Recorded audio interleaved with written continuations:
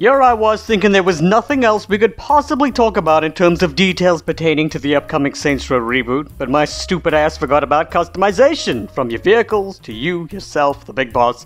It's just par for the course when it comes to the Saints Row series, really. This information comes from another Game Informer preview article, of course, focusing on the customization you can engage in. In terms of boss customization, the article mentions options like the standard changing of the eye and skin tone, and interestingly, the ability to equip your protagonist with prosthetics. When it comes to nudity, now you don't have to be content with just having to stare at a bunch of pixels jiggling around, protecting your sensitive virgin eyes from the horror that is the exposed human body, because now you can slap on some emojis to cover your shame. Isn't that just great?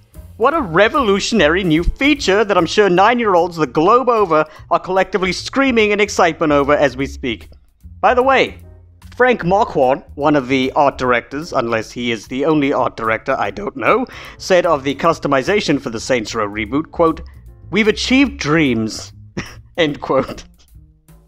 Jesus Christ, are you kidding me? We've achieved dreams. Unless the new customization really is unprecedented in its novelty and ingenuity, this is just hilarious.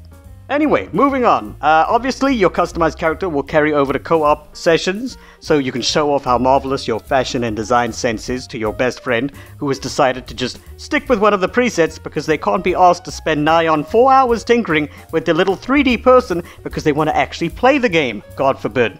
As mentioned, vehicle customization is there, on full display, with its legs spread, awaiting your insightful and creative touch. Gang customization is back as well, along with the progressive changing of the Saints Church HQ appearance as the story progresses and the more notoriety you gain. And naturally, you'll be able to customize your weapons, allowing you to kill in style on the streets of Santo Ileso. Okay, now we've talked about everything, right? Unless Game Informer wants to give us the complete customizable option list, or perhaps the entire mission list and chronology of the game story, I think we're good for a while, at least.